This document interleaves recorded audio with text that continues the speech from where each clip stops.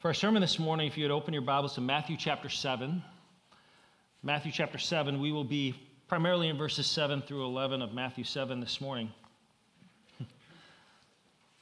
A little over a week ago, I came across a sermon clip on Facebook that intrigued me. And I've never seen this preacher before, but I was able to find it on YouTube, and I watched the sermon. It's not untypical. I know you think I love to just stand up here and preach, but I actually enjoy listening to sermons, and so I found this guy on YouTube. What's interesting is the very next day, Neil Wondercheck, who has never texted me a sermon before that, texted me, and this sermon's been on YouTube for a year, so it's not like it just came on, and said, hey, I just watched a sermon. I think you'd be interested in this sermon. And I just watched this last night, Neil. The next day, I texted it to another friend of mine back in Wisconsin, and he said, it's on Thursday, I watched it on Tuesday, but he texted me back and said, I just watched it on Tuesday. I was going to send it over to you because I thought you'd be interested. So God has placed this sermon in front of me to consider, and I believe that. God intended for me to just focus on this sermon, and I have it, and it's been instructive for me. The sermon is titled, if you would like to watch it, it's on preaching, which obviously is a great topic I love to talk about, but the title is The Use of the Words of God in Preaching, and it's by a man named Richard Owen Roberts. Never heard of Richard Owen Roberts before this, but he's been around. I think now he's 92. I think when he preached the sermon, he was probably around 90, but don't let that fool you. This man is a fiery, wiry preacher. Wandering the platform, getting down on the floor, and to the point where the cameraman is losing him. And so the cameraman can't even see him speaking. He's a very interesting preacher. And again, the focus was on preaching, and he tells a story in that sermon of a friend and businessman that he had. He dealt in books, and he would buy books from this businessman over in Europe. But this businessman came to America, and he said his purpose for his visit to America was to go listen to the great preachers in America.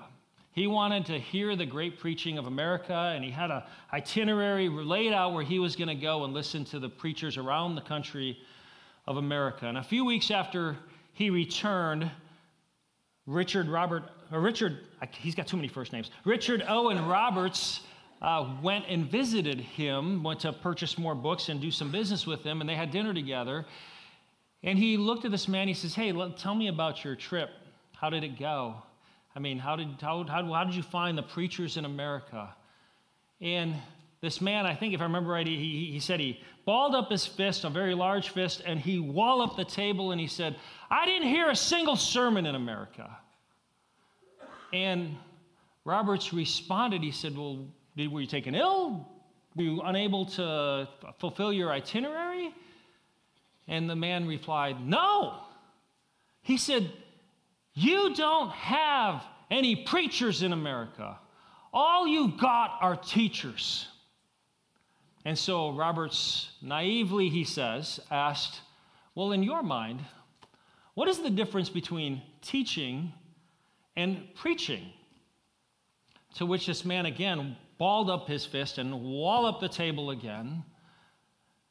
And he said, it is not a matter of my opinion. It is an established fact. Teaching is to inform. Preaching is to move. I believe that. I believe that. Now, I believe to move you, I need to inform you. I need to teach you. And so there is that aspect. We should not just be pounding people and moving them and manipulating them. We should be informing them, but inform them for the purpose of them moving. He said, ultimately, he said, the preacher knows the people are here, but they also know they don't belong here. They belong over here. And so the preacher comes, and knowing that they're here, his job in the sermon is to move them from here to where they belong, over here. I believe that. I believe that is preaching. And the greatest preacher who ever lived is not standing before you this morning. It is Jesus Christ. It is Jesus. And this is the greatest sermon ever preached that we find in the Sermon on the Mount in Matthew chapters 5, 6, and 7. And Jesus says, I have preached his teaching over the last 9 months or so on righteousness. But Jesus primarily has been teaching on righteousness. But he's not done. As we come to our text this morning, now he is getting ready to inform his audience, I find you here, but you need to be over here. He has taught us what righteousness is. And we have come to the conclusion, I hope, that we aren't righteous. And his intention in this text is to take them from unrighteous to righteous. And that's what we find here this morning in Matthew chapter 7.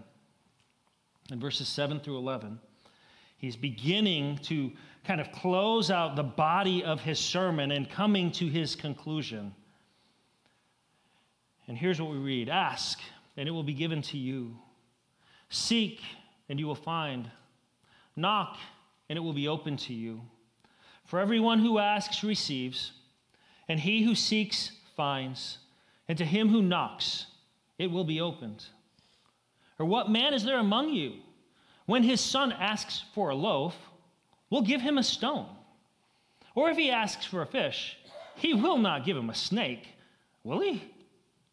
If you then, being evil, know how to give good gifts to your children, how much more will your Father who is in heaven give what is good to those who ask him?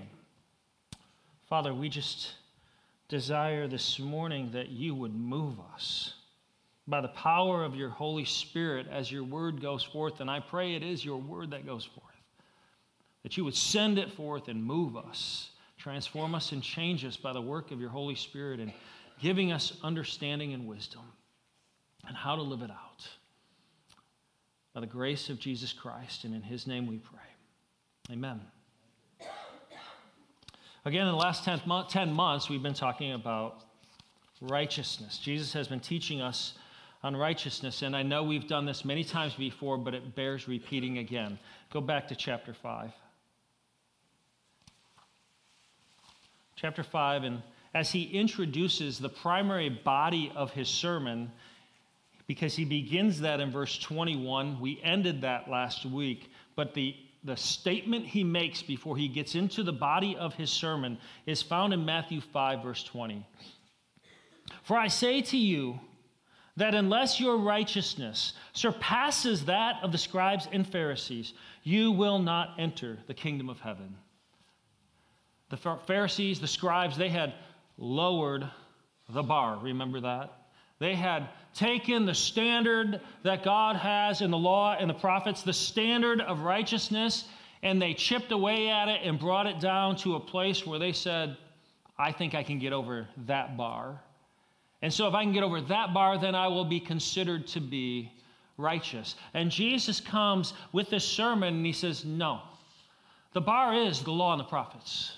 The bar is the Old Testament. The standard of righteousness is immovable.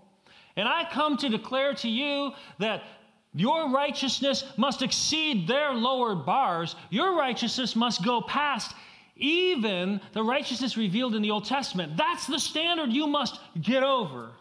That standard of righteousness. And he goes on in the body of his sermon to teach what that standard is. And so we talked about murder. And all of us say, a law that I can say I have lived with. I've never killed anybody. And then he says, wait a minute. You ever been angry at your brother? You ever called your brother a name? You're guilty of the same thing. Ooh, okay, I'm guilty of murder. And then if you miss on that one, you don't think so, he goes to adultery. You ever lusted with someone, for someone in your mind who wasn't your spouse? He says you're guilty of the same crime of adultery. You think you're righteous because you've not done these things on the outside, but you're not. Because you've done these things on the inside. He talks about marriage, and someone here might say, oh, good, I'm not divorced. Some are divorced, but someone here might say, okay, I've never been divorced. I passed that one, really? Because Genesis 2:24, we talked about that in that sermon. The standard of righteousness is one man, one woman, one flesh for life. Have you always lived as one flesh with your spouse? You say, Well, I've treated him like a separate flesh many times. Yeah, you haven't met that standard either, have you? He goes on to talk about keeping our word. Have you kept every promise you've made, every commitment you've made? You've never failed one time. That's the standard of righteousness. He talks about doing good to those who harm us. Have you ever exacted just a tiny bit of revenge, just a smart word back, just to put somebody in their place? Oh, you failed that one as well. He talks about loving our enemies. Have you really cared for your enemy? With the common grace, God cared for you as you were an enemy, as he blessed your life even before you were in Christ. We fail that one as well. He talks about righteous worship of God, that it's not to be tainted with any thoughts of what other individuals think. And how many times have you prayed when somebody else was hearing and you thought, I wonder what they think? You haven't met that standard either, because your focus was not completely on God in those moments. And your worship is tainted, and you don't meet that standard of righteousness either. He talked about dealing with material possessions. And how often is your heart divided? Where I want the money, but I want to serve God, and I want both. And he says, no man can serve two masters. Any divided loyalty, you don't meet the righteous standard. Oh, and by the way, if you've ever been anxious about money because you didn't trust your Father was providing enough, you have lacked faith in your heavenly Father, and you do not meet the righteous standard. And we fall short on that one as well. In the last couple of weeks, we talked about judgment toward our brother. Have you ever been self-righteous? Only every day. I mean, that one just pounded on us. And we've recognized, if we have paid any attention, that we have failed the standard of righteousness, that we haven't even come close to meeting the standard, that our righteousness does not only not surpass the scribes and the Pharisees, perhaps it doesn't even meet their standard, their lowered standard. And there's only one conclusion that we can come to, is that I can't do it. And that's what he has led us to through all of this teaching, that I am unworthy. Now, there can be two responses to that in my mind. I mean, there could be more, I'm sure, but one might be, I'm going to do better then. From here on out, I'm going to do it. I'm going to keep the law. And if that is your response, I say to you this morning, you're breaking Matthew 7, 1 through 5. You are practicing self-righteousness. So you're breaking the last one he talked about, just in that attitude, that I'm going to create my own righteousness. And by the way, even if you could, you can't, but even if you could obey from here on forward, what are you going to do with all the unrighteousness you've stacked up in the past? There's no hope. There's no hope. And that's the right reaction. The right reaction to what Jesus has been teaching us is, I have no righteousness. I have no righteousness of my own. I'm spiritually poor. I'm destitute of righteousness. That's where Jesus has led us to. That's where Jesus finds us, with no spiritual benefit to be even found in me. That's where he finds us. And it leads us right back to Matthew chapter 5 at the beginning of the sermon. And the listener, the discerning listener, the one who is really paying close attention, will remember, because I know it's taken us 10 months to get through here, but Jesus preached this in maybe a shorter time than this preacher preaches on Sunday morning. I don't know. But they would have this still fresh in their mind where he opened his sermon. It may have been many months since we've been here, but let's go back and look at chapter 5, beginning in verse 3. Thinking about it from the standpoint of after he's taught these standards of righteousness, we read here, blessed are the poor in spirit. And he has just taught that I am poor in spirit, and I think to myself, how is that a blessing? And he says, for theirs is the kingdom of heaven. But you said my righteousness must surpass that of the scribes and Pharisees, and you just showed me it doesn't. I'm poor in spirit. How can the kingdom of heaven be mine? Blessed are those who mourn. I'm there. I mourn the fact that I can't enter the kingdom of heaven because my righteousness does not meet the standard he has laid out. But how can I be comforted? How can I become the blessed one who is comforted? Blessed are the lowly. Oh, yeah, the standard is way up there, and I could never even touch it, let alone get over it. I am lowly. God's standards are far too lofty for me. How can I inherit the earth? How can I become a blessed one who inherits the earth? Blessed are those who hunger and thirst for righteousness. You've brought me there, Jesus. I hunger and thirst because I need righteousness to enter the kingdom of heaven, and I find nothing in me. I don't have it. I hunger and I thirst for it because I want that kingdom. I want to be in your kingdom someday and now, and I hunger for it. But how can I be the blessed man who's satisfied?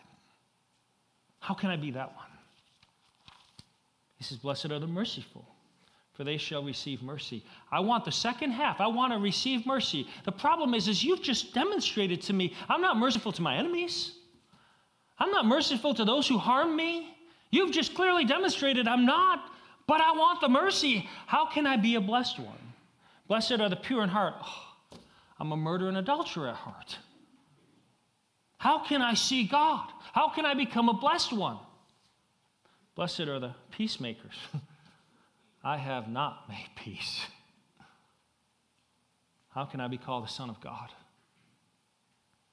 Blessed are those who have been persecuted for the sake of righteousness. How can I be persecuted for righteousness when I don't have it? For they shall inherit the kingdom of heaven. That's what I want. How can I have that? And Jesus now informs us in chapter 7, verse 7, this is how you move from where I find you and where you find now yourself to where you belong.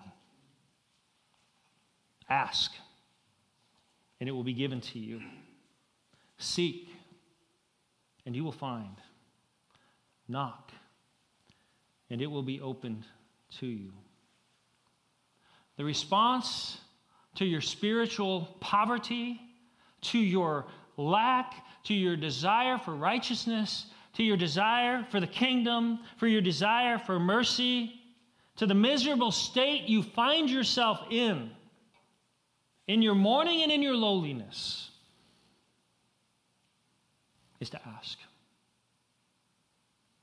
is to seek, and is to knock. Ask for what?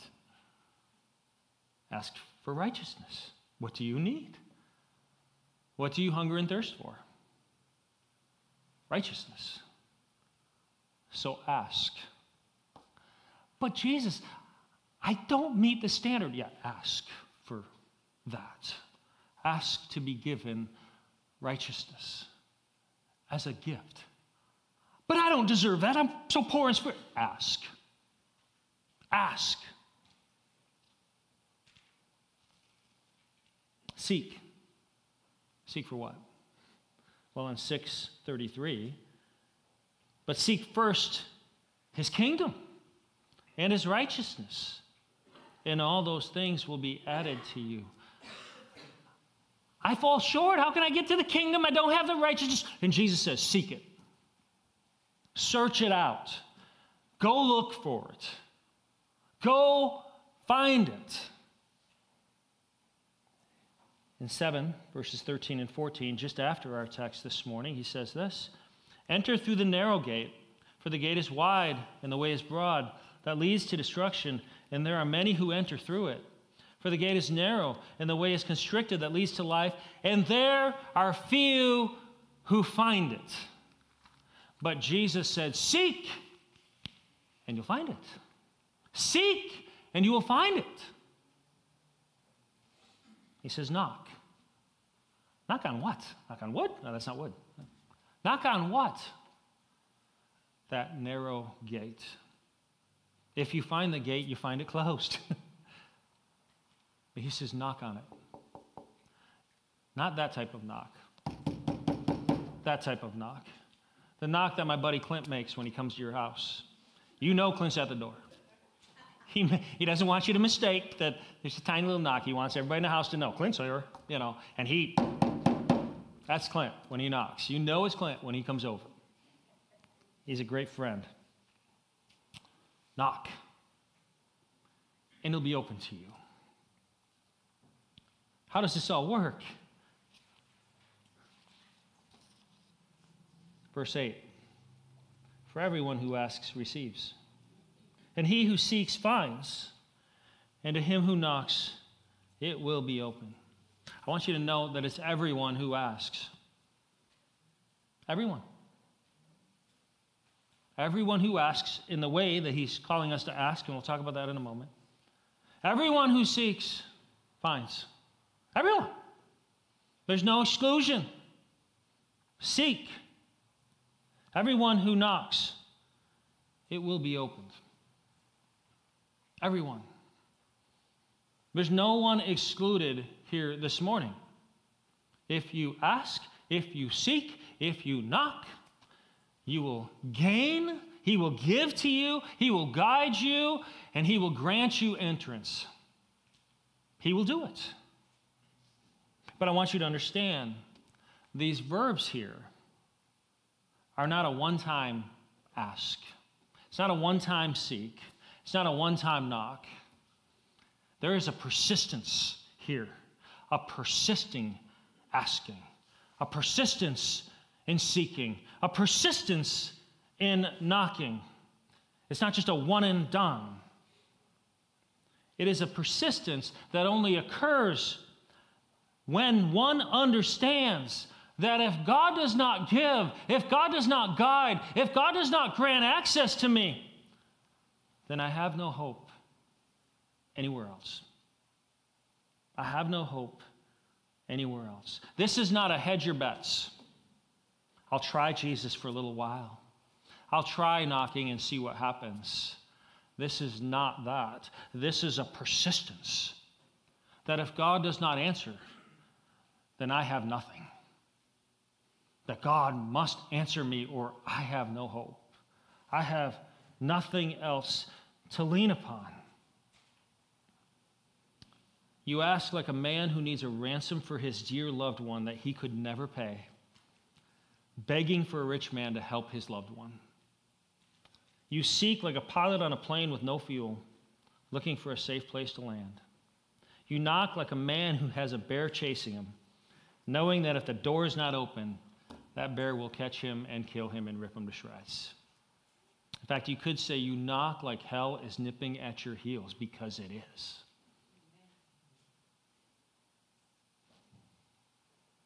This is the act of the desperate. This is the act of the destitute. This is the act of the hopeless, who will not be satisfied until they get what they're asking for, who will not be satisfied until they get guidance in their seeking, who will not be satisfied until that door is open, till they're granted the access. They will never be satisfied until they gain it, because they're desperate. And Jesus gives us this great news. He's already given it to us in verse 8, but he explains it a little more in verses 9 through 11. What man is there among you who, when his son asks for a loaf, will give him a stone? Or if he asks for a fish, he will not give him a snake, will he? If you then, being evil, know how to give good gifts to your children, how much more will your Father who is in heaven give what is good to those who ask him? I want you to note what Jesus calls you. Evil. Evil. I don't think that's just an additional thing. I believe that sometimes we can look at a standard of righteousness and say, well, I guess I don't meet it. We like to say things like, well, everyone falls short. Everyone sins. No, understand this. In our flesh, we are evil. Paul said, no good thing dwells in me. That is my flesh, he said. No good thing. I am evil at heart in the natural man. And Jesus says, you evil fathers, your son comes to you and asks for bread, and you give him bread. Now, I might give my son a stone just for fun, but I would give him bread if he was hungry. I think my son knows if he ran out of money and ran out of food, that he can come to mom. He comes for food when he hasn't run out of money or food. But he knows that he can come to us for his needs. And we would gladly give the good gifts to our kids. We gladly do that. If he asks for a fish, you don't give him a snake. Again, maybe a rubber snake just for a little joke, right? But if they need nourishment, evil fathers, for the most part, I know there are some men who have forsaken this type of thing in our world today, but the majority of evil fathers even still try to provide for their families, try to provide for their kids. Don't we? And I say we, because in our natural state, we are evil fathers. And yet we still provide for our children. And Jesus says, so how much more your heavenly Father will provide for his children? How much more you have not kept the standard? He not only keeps the standard, holds himself the standard, he made the standard. He is the standard. He does good to his enemies. How much more would he take care of you and give you good gifts? How much more, how much better, how much greater is the Father in heaven than we are? Oh, dear one, he is so much better. There is not even a comparison to be made in my goodness versus his.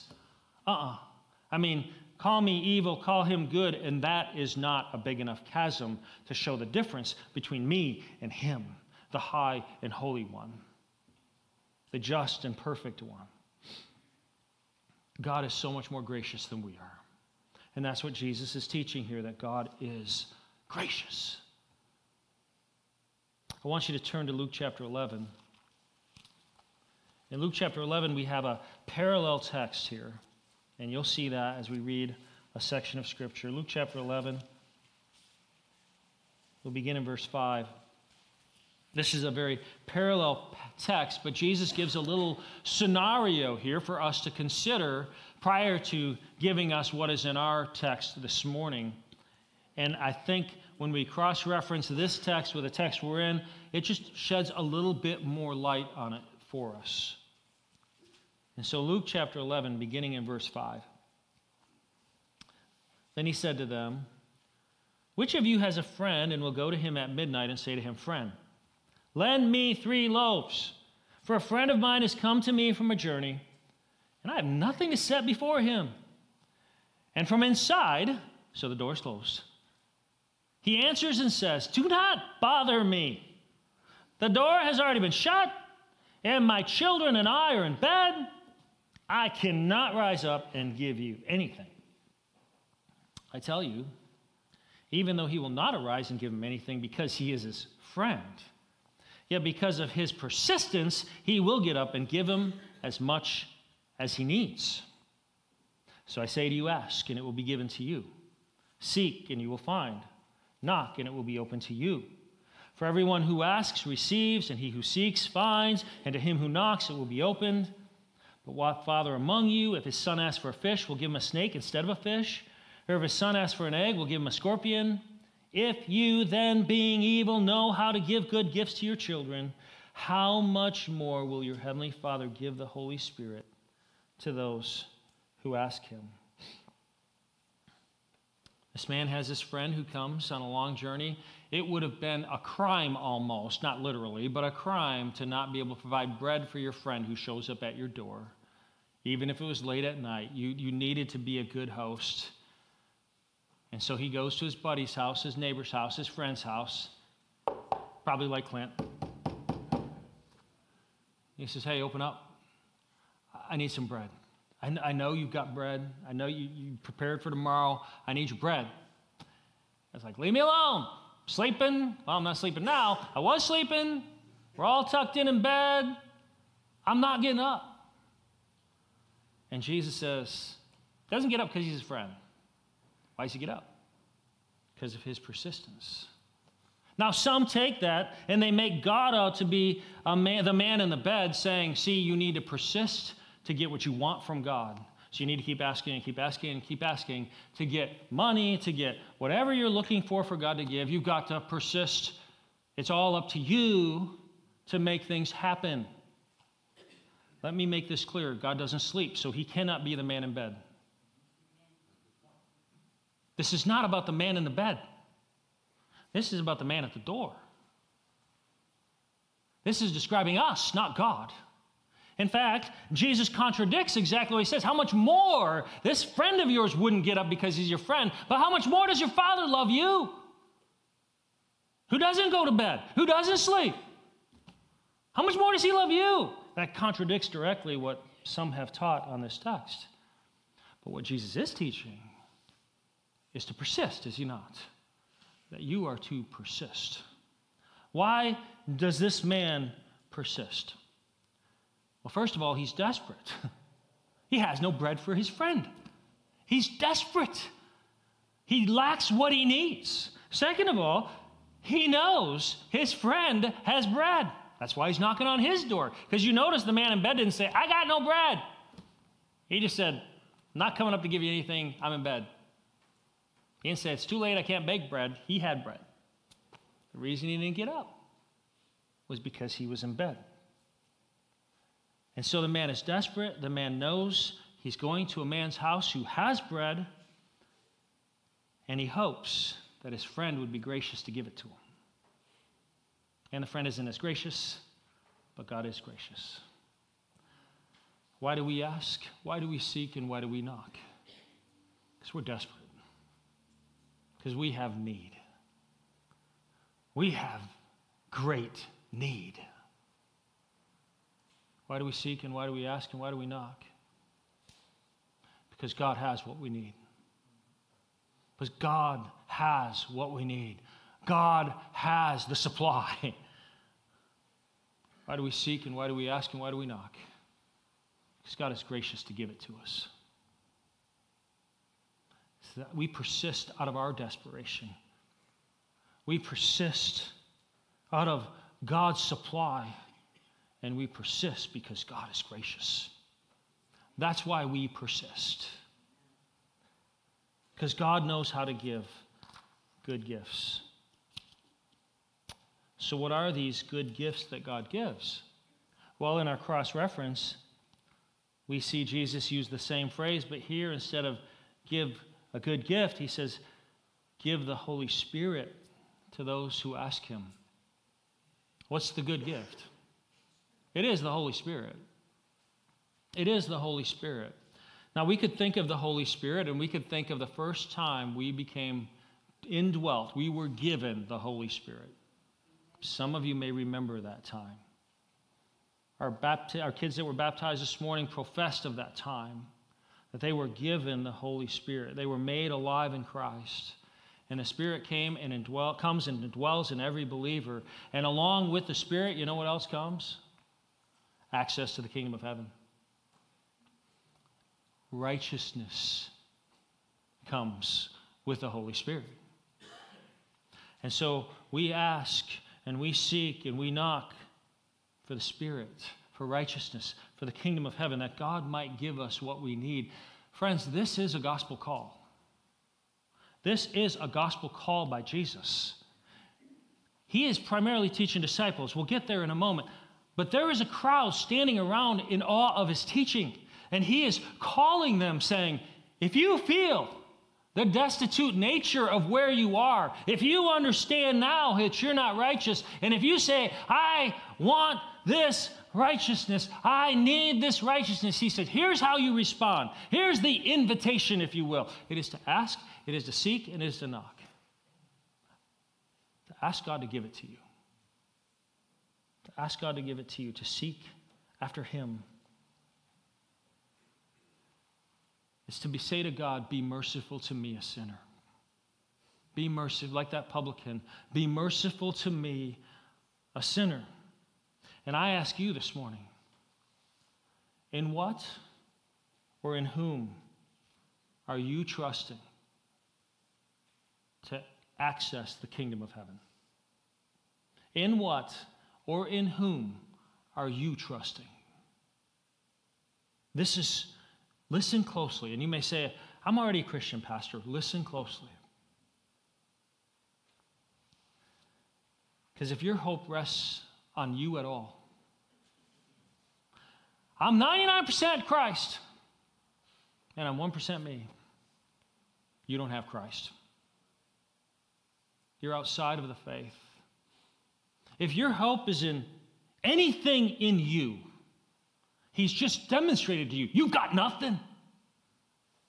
Your hope must be in Christ and in Christ alone.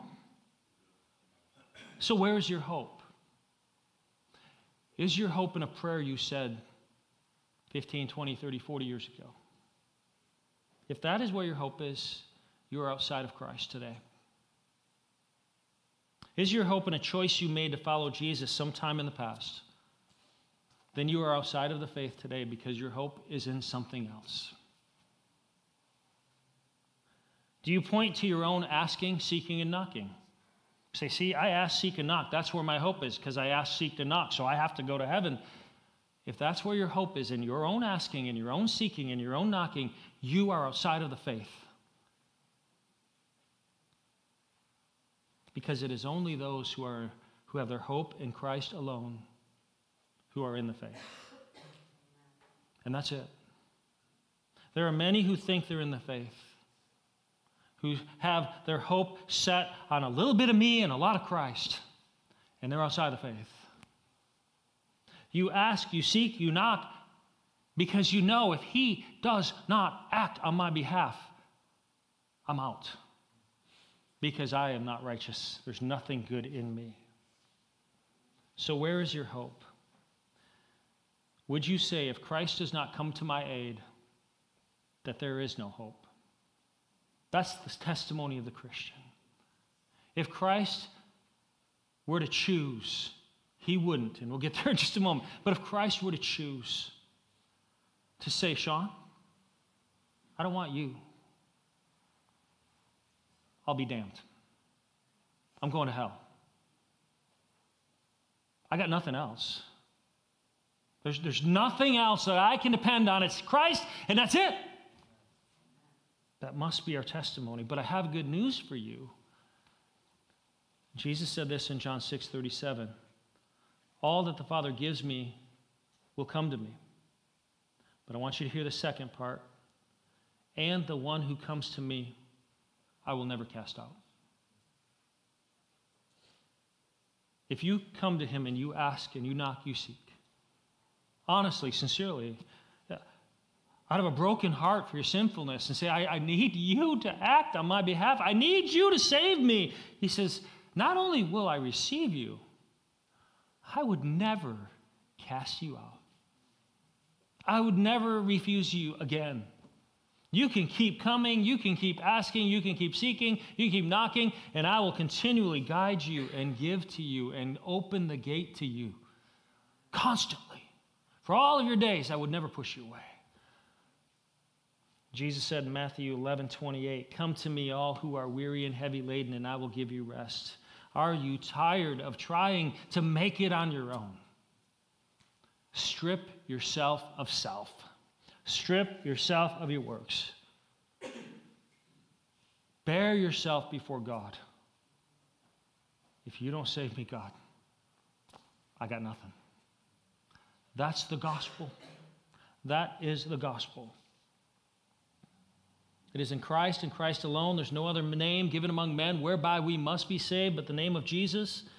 And the call is to seek the King of the kingdom. Seek Him. Seek His righteousness. And He gives it. You don't earn it through your seeking. You don't earn it through your knocking. You don't earn it through your asking. He gives it to you graciously because He is a Father that gives good to His children.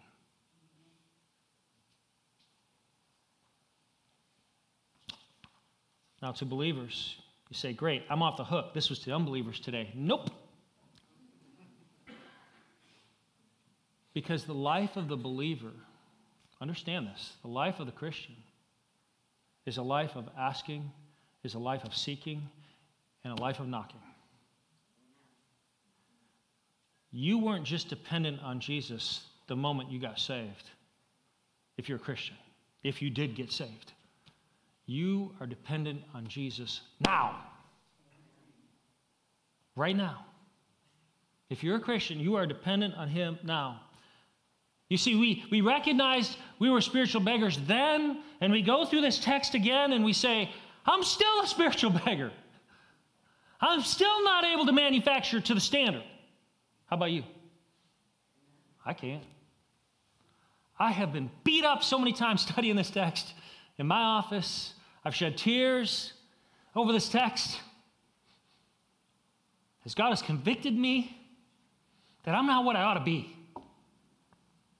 And I realize I'm still a beggar. Have you come to that at different points through these sermons, through what Jesus has been teaching us, that you're still a beggar? You still aren't you still aren't meeting the standard as a Christian.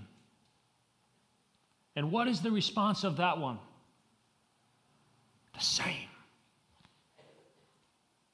Ask, seek, knock.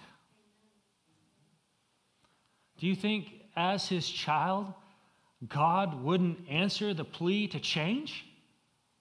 Before every sermon, what do I ask God to do? I ask him to change us. And notice, I don't ask him to change you. I ask him to change us. I'm in the us. And if you go to God and you say, I need change, do you think he would refuse that? I'm not going to change you. He would delight to change you. Just as he did to make you a new creation, he's going to continue. We are the workmanship in Christ of God. He is working on us. We are his workmanship, created in Christ Jesus, but we are now his workmanship. And we ask, take off the rough edges, God. Help me see where I'm missing the mark and what I should change. And we seek that out and we pound on the door and we say, God, open it up to me. Show me where I'm wrong. Help me to see it and help me to know my next step. And we ask and we ask and we seek. And you say, Pastor, I have been asking for him to help me with something in my life for years and it's still there. Then you keep asking. And you keep seeking, and you keep knocking until he opens, because you can't be satisfied until he answers you. And I believe sometimes, because let me ask you this, could God, if you have a desire for some sin in your life, could God just remove it? Absolutely, he could. He's God. And I believe sometimes, as a good gift to me, he has left me in a struggle for a season to make me depend on him more. Because the greatest need I have is to depend on God. It's to be fully dependent on him. And that's what Jesus is calling us to depend on him. That if God doesn't act, I have no hope. If God doesn't take this desire from me, I have no hope of getting rid of this desire. God, help me. Now, no, he does not negate the asking. He doesn't negate the seeking. Seek him in his word. You can't say you're seeking and you leave your Bible sit on the shelf. You must seek. And the evidence that you're seeking is you're wearing out your Bible. You're finding out, what do I need to know? What am I missing? Where in my doctrine or my theology am I off that I do this without recourse in my life? What's going on in me? And God, open it up to me. Open your word to me. Knock on it. But you can't do that if you're just sitting saying, well, God's going to have to just change me. I know some people who struggle with various vices. One friend of mine, he's in heaven now, so he's free. But he struggled till the day he died. But he told me one time, well, God's just going to have to remove this from me. No. Ask, seek, and knock. That's our job, to persist. You say, but I've been failing. Persist. Persist. That's what this is the very definition of a believer, as he continues to call upon the name of the Lord. Living a life of complete dependence on God, that if God doesn't act on our behalf, we're hopeless. Let me say, that is why I pray at the beginning of the sermon, because if God does not act in the sermon, if God doesn't send forth his word, if just Pastor Sean sends forth this word, it will fail. But if God sends it forth, it will change you. It will do everything he sends it forth to do in your life and in mine. But he must work. Brothers and sisters, I have seen him work. I have seen him work in some of your lives. I've seen him work in my own life. I've seen him work in this church's life. Our God delights to answer those prayers. He delights to do so. He delights to give good gifts. And we need to understand that the Christian life is living a life in a constant state of need. We don't arrive here, church.